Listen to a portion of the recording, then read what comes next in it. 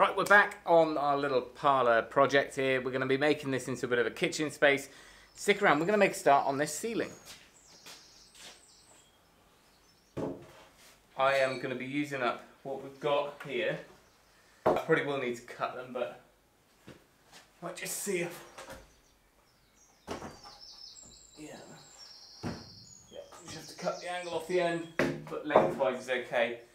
And we'll set these, although it's a little bit alien to me, I'm going to set them at imperial sort of 2-foot centres, because the plywood that we're using is 4-foot boards. So if I do that, then there's minimal cutting.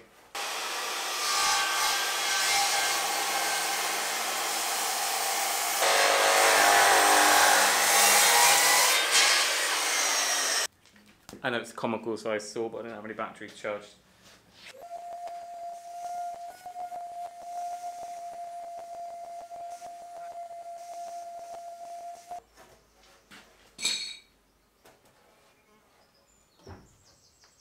Oh, we're not going to get this up, are we?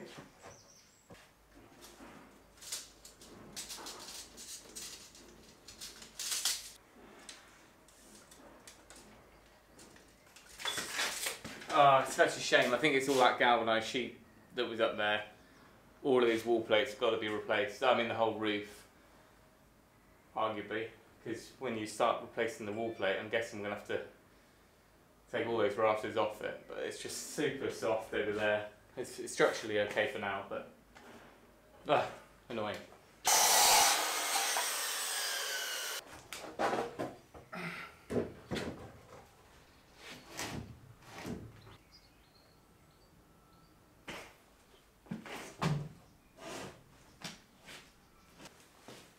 While I was cutting that one, I just had a crazy thought. Mainly because of the ceiling height is quite low. Not crazy low, but they're about 2.2 metres, something like that. I was going to plywood underneath them, either paint it or whatever. But actually, there's nothing to say that we can't put the plywood on top of these. Of course, that would mean tidying these up a bit. But I can pull them down and run over them with a belt sander. And then we could wax these, plywood over the top of them. Plywood could just stay, you know, as it is, or varnish, some water-based varnish.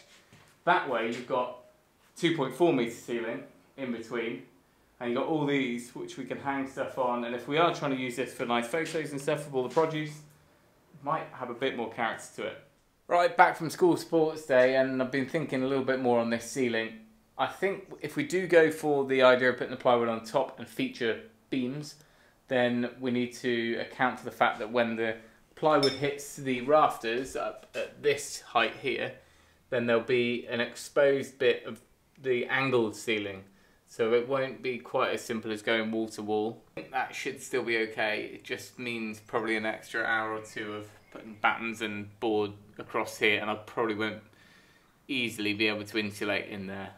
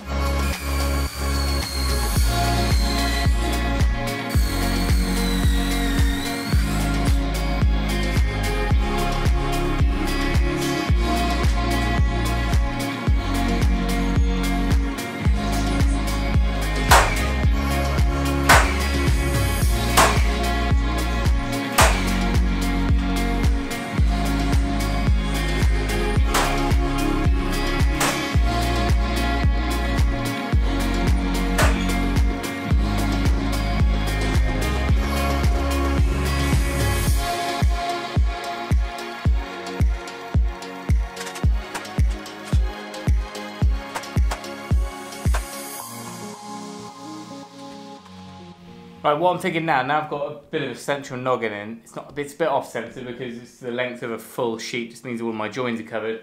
I'm thinking I might get a sheet of plywood up there now. Do I need to do that? Probably don't, but I just want to see how it looks.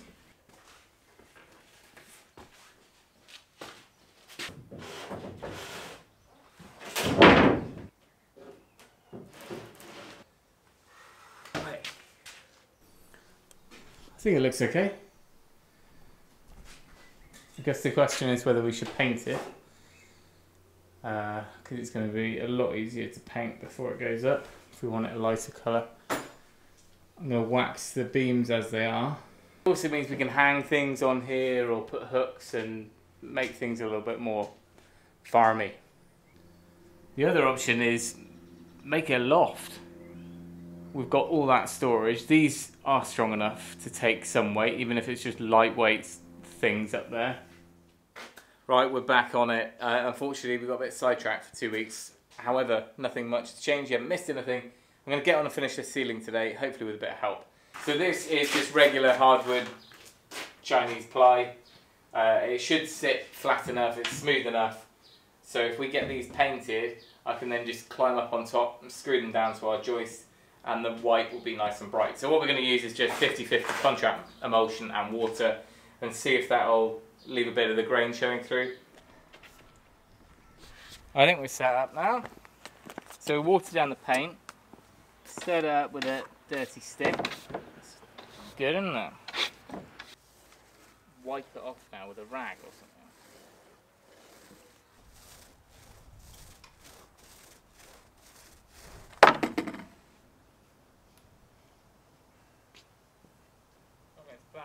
I was only rolling. Do this there. I mean, it might take 2 coats to get it bright enough. Is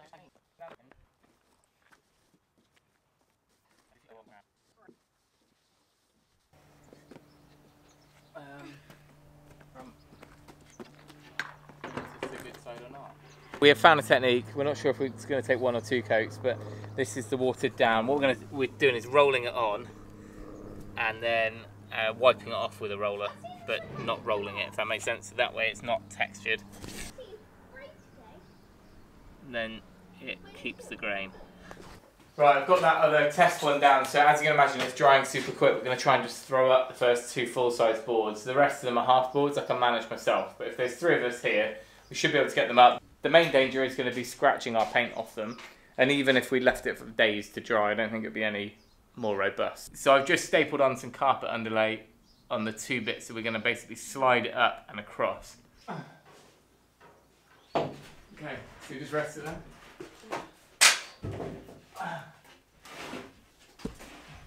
Does it rest, but now you're pushing?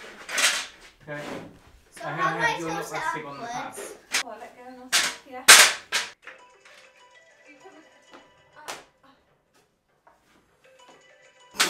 My fingers. Where's that?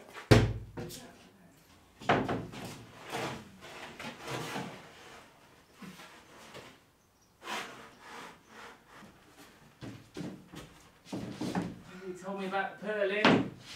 Sorry.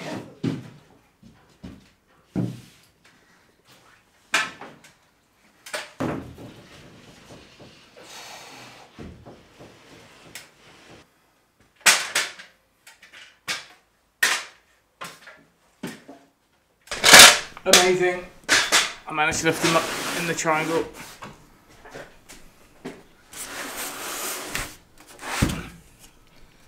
So, this is the most over-insulated outbuilding I've ever seen, but...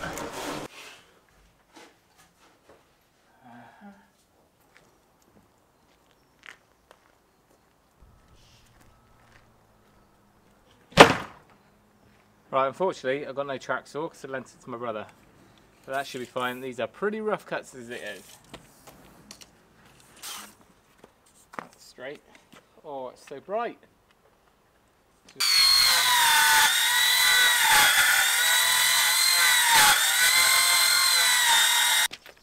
But he'll do it again.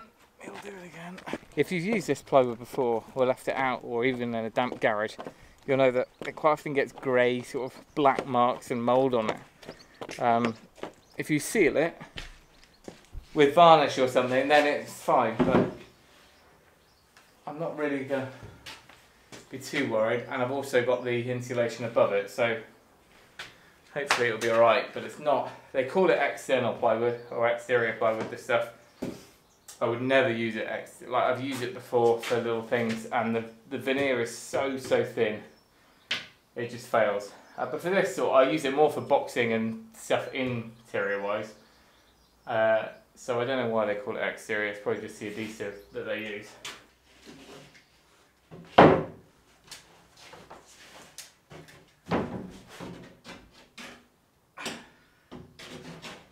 I need to get up there now with some screws. Remember, I'm trying to do this in a way that I can take it all down in a couple of years' time and salvage materials. Hence why I've gone with plywood, so I can put in some screws from above rather than nails. That'd be easy enough to remove. Then I'll dry lay the Kingspan sheets over the top of that. But I think it's quite effective.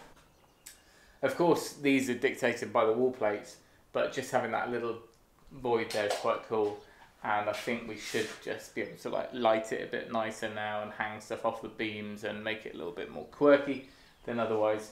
And now I need to cut this triangle in here. The nice thing is we've got a vent up there, which is a proper air brick, so we've got plenty of ventilation above.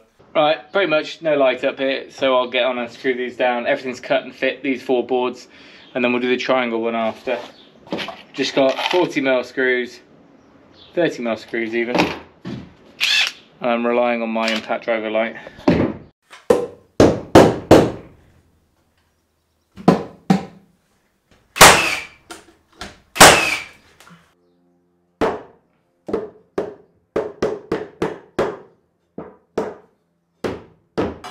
Now the plywood is not sat on anything at the moment, so I now need to put a bat in, or I've got a piece of 50 by 50 I'm going to put along the top there. Oh, we're hitting something.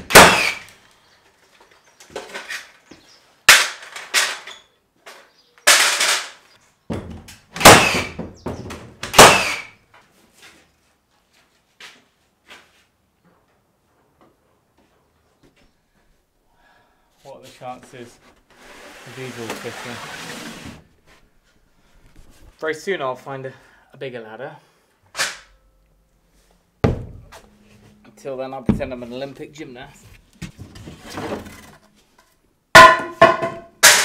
If my calculations are correct, we should end up with a full sheet this side.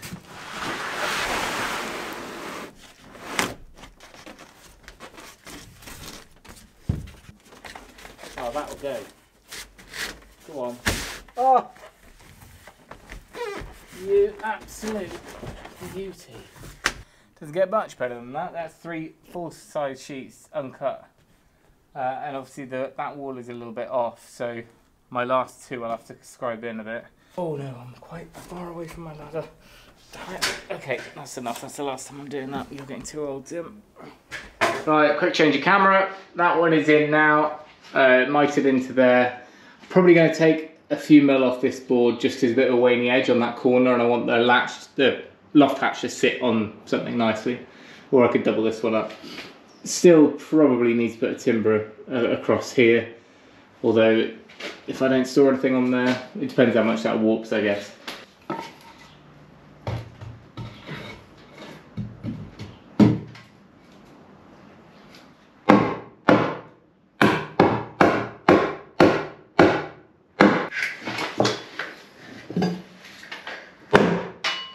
I tell you what, I could do carpentry like this all day long. Bit rustic, but structural, and strong. Fitting kitchens and bathrooms. I'm fed up with that at the moment, so this is a nice change. Cool, so there is our opening. I think that's a good size. By the time the ladder's on there, you still get something fairly sizable up through there. Let's go cut that bit. We should be able to get that out of the scrap. Then we'll cut this little bit. Then we'll insulate, and then we'll have a cup of tea. I've now put in the loft hatch. I need to do a little bit of sorting on that because it's a little bit tight. I want it to pop up easily, and then I'll be gluing the insulation to that piece. I'll probably just loose lay the rest and tape them together with some foil tape. So it's highly likely I'm not going to get around to doing those little fussy bits today, so I'm going to leave this video here. If you haven't checked out the previous videos of what we took on at the beginning of this, then I will maybe make a playlist out of these videos, because I thought it was going to be a quick one, but it seems to be quite a full, well, mini-series, let's call it.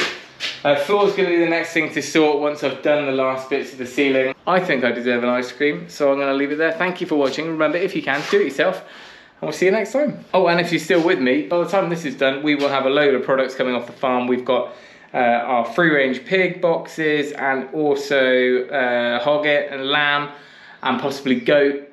All packs, like large boxes. That's how we're going to do it at the moment. So if you want to fill your freezer up, then let us know. We might start putting a link either on our website, but otherwise, if you just DM me or send me a message or an email, we can arrange that. We're not going to be able to courier stuff out yet, but if you're happy to come and pick it up, then do so. Let me know.